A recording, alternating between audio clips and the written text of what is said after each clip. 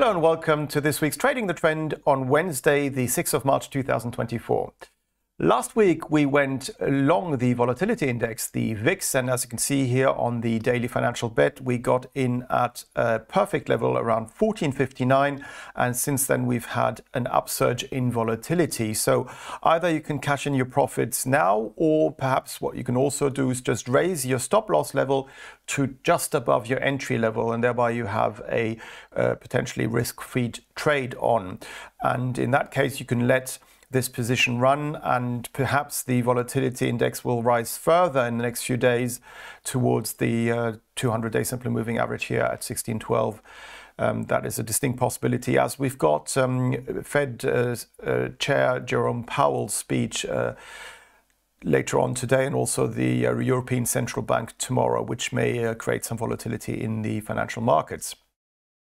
Now, this week, what I would like to do is to look at Chicago front-month wheat futures prices, because I can see here we have fallen through this key support zone, which has held since September of last year between 552 and 557. And now that we've closed below there yesterday, we have a valid break of that major support area. And if I zoom out onto a monthly chart, you can see here that the downtrend has been in place since March of 2022. And the fact that we've now fallen through this key support area means that we could head all the way back down again towards the psychological 500 mark, or even lower than that. Which is why I would like to jump on the bandwagon of this downtrend and basically go short Chicago wheat front-month futures contracts.